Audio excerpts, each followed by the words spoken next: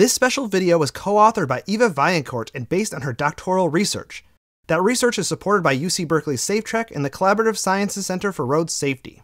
You know what this means. And even if you don't speak Turkish or Chinese or Thai or Mongolian, you probably know what these signs mean too. And while the meaning behind any one particular road marking might be unclear or obscure to you, you generally understand what it's trying to do. All of these signs are trying to tell you who has the right of way. That is, who is supposed to go and who is supposed to stop at that particular point in the road. The concept is perhaps the most fundamental building block of modern traffic control. It's hard to imagine how any of us would get from point A to point B without a system of rules telling us some people to yield so that others may go on ahead of them. And it seems natural to us that some rules should be communicated by signs and symbols on the pavement or roadside. For most of human history, though, that idea made no sense at all. In fact, before the rise of the automobile, the world's highways were practically empty of laws telling us how to move. The idea that you have a right to move forward at one point in the road and a duty to stop at another was all but unheard of. Sure, road rules did exist before the automobile age, like the pedestrian-only zones of ancient Rome, but there was nothing like our modern laws requiring you to signal before making a turn, or momentarily stop at a particular sign. There were laws telling people when and where they could move, but not how to move. And then suddenly, in the early 20th century, dozens of new laws appeared which purported to control movements that had never been subject to law before. Somehow, within only a few decades, these new rules were not only governing ordinary people's most basic movements all over the world, they'd become so normalized that now we can hardly notice them at all. In order for all this to happen, something fundamental about the way we experience law in space had to change. Imagine a crossroads in, say, medieval England. What happens when two travelers going in different directions meet? Today, they'd each have a clear line of direction to follow and a legal rule telling them which line is supposed to go first. But in the medieval world, those lines don't exist. It's up to our travelers to negotiate who should yield to whom for themselves. And legally speaking, they can take any line of direction they please in order to do that. That's because in the pre-automobile age, there's basically only one kind of legal line drawn in space, and that's the boundary line. These boundary lines mark off one block of territory from another, and from unclaimed or common land outside. The only legal question is whether or when you are allowed to cross those lines to enter those territories. Now, in the British political imagination, the open road was a very special kind of territory. It traditionally belonged to the king and all of his subjects in common. Consequently, Englishmen had for centuries been jealously guarding what they alternately called the freedom of the highway, or the natural equality of the highway, or sometimes the right of way. These phrases all referred to the same basic assumption, that all private travelers on public land were equal, and no one could tell them how to move, and no law could give one precedence over another. There were a couple of exceptions to this rule, but in general, the English government hewed to the principle that the state had no right to control individuals' movement on public roads unless the movement was obstructing the free movement of others. So if your neighbor's pigs were wandering around in the road, blocking people's way, you had every right to pull over, get down from your carriage, and kill them. No one, not even the state, could force you to drive on the left or right side of the street. The very idea of a fixed speed limit, British lawmakers said in 1832, was simply insane. This was more or less the state of things when the first automobiles began to appear on British roads in the mid-19th century. After a couple of decades of being restricted to a speed of 4 miles an hour, and subject to rules like automobiles must be preceded at all times by a man on foot carrying a red flag, the car was deemed to be a regular part of road traffic in 1896, and free to move along the King's Highway without any abnormal restrictions. But now the motorists had another problem. Their cars could attain speeds of 40 miles per hour, but cyclists were still ambling along at 8 to 10 miles per hour, and horse traffic at about 4 to 5. Not to mention all those pedestrians who were wandering around the road more or less at random, asserting their ancient right of way to move as they please. These slow-moving road users still dominated the roads in the early 20th century, and as far as motorists were concerned, they were the pigs on the highway obstructing automobilists' right of way. Therefore, the drivers said, it was time for the state to step in. But no law can make a horse go faster than it's able to, so motorists had to come up with another solution. What if cyclists, horse-drawn vehicles, and pedestrians were legally required to get out of motor cars' way? Absolutely not, lawmakers said. The natural equality of the highway forbids the prioritization of one class of non-commercial traffic over others. Okay, motorists said, if individual road users cannot be endowed with different levels of right to the road, what if the roads themselves were turned into the bearers of right? In other words, what if some roads were given priority over others? In a major departure from the old traditional definition of right-of-way, our traveler on Road B would now be legally required to yield to our traveler on Road A. What was being proposed here, of course, was basically a yield sign. It seems like the simplest thing in the world to us, but the London police officers who assessed the proposal in 1911 struggled to even understand how such a sign would even work. Didn't some main roads become side roads when they encountered a bigger main road? How could the legal status of a road change all of a sudden? After all, it is impossible to lay down any rule that the scheme should only embrace vehicles within a definite distance of the point of intersection. In other words, a road law, as far as these guys are concerned, can only apply to a block of territory, not a point in space. In their mind, any sign informing a traveler he is on a second-class road would have to apply to the entire road all the time. And that's because they're still thinking with that old medieval mindset, where the only kind of legal line in space is a boundary marking off territory. Within that territory, the law is uniformly distributed, like a tablecloth over a surface.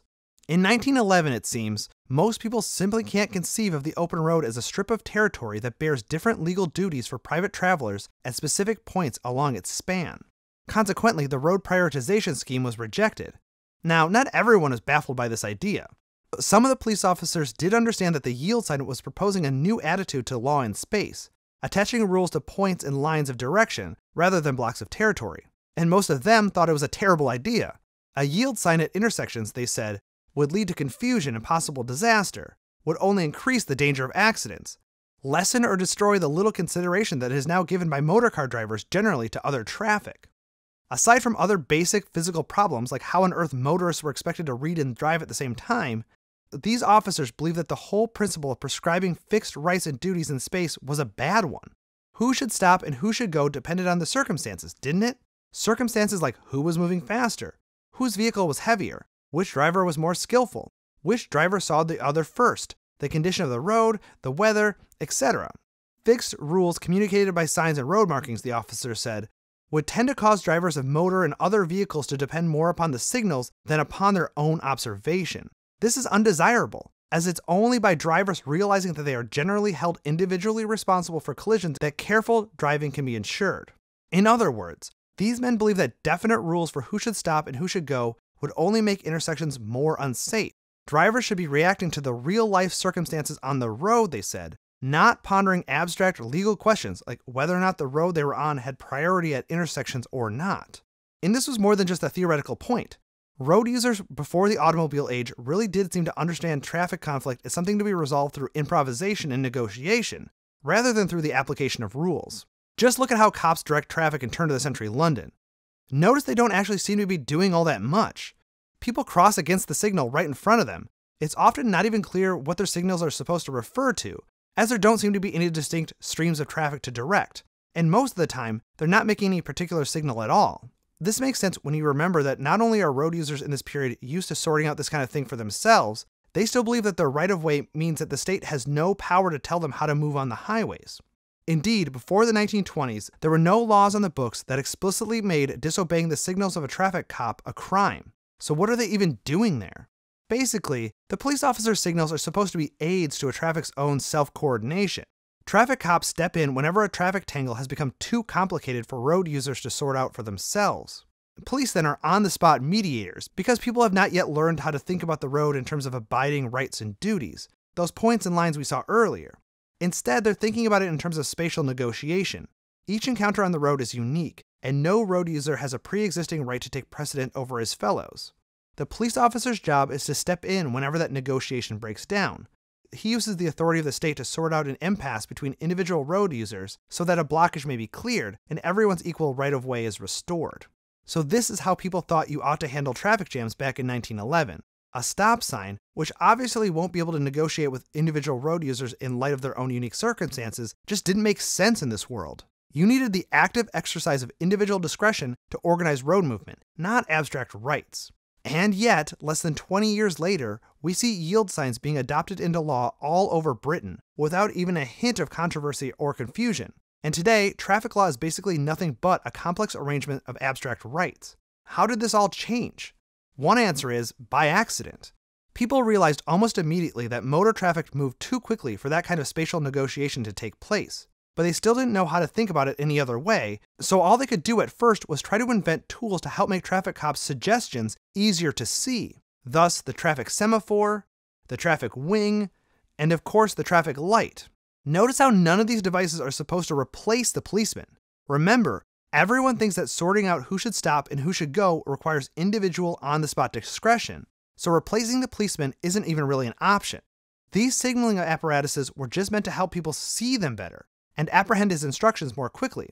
The first permanent traffic lights in Britain, for example, which appeared in Piccadilly in 1926, were designed to tell the traffic cops themselves when to signal stop and go, not the drivers. It's not hard to imagine then how drivers gradually stopped watching the cops and started watching the signaling aids themselves. As the traffic cop faded into the background, so did people's consciousness of his discretion in sorting out a traffic tangle. In other words, road users were gradually being taught to imagine traffic as something that could be managed by fixed rules rather than by personal judgment. Rights and duties could exist independent of a police officer to confer them in that particular moment. Because there are now independent rights and duties on the road, rights and duties that exist whether or not a cop is there to confer them in that moment, the cop's job is no longer to direct traffic. It is to watch people as they perform these dance steps and swoop in when they mess up. Within a few short years then, the old territorial vision of law and space was left behind, and a new way of looking at the road emerged. Moving down the public street today is like performing a choreographed dance or playing a sport. The central question is always, who has the right of way? Meaning, who has the right to go first? This is a far cry from 100 years ago, when right of way meant exactly the opposite. Everybody has equal right to go where they pleased.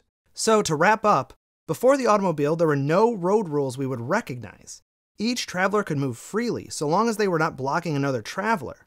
Travelers resolved their own intersection disputes, and only when they couldn't would a traffic cop step in to assist. Early traffic law recommendations were met with resistance. Individuals were the bearers of right, not the roads themselves.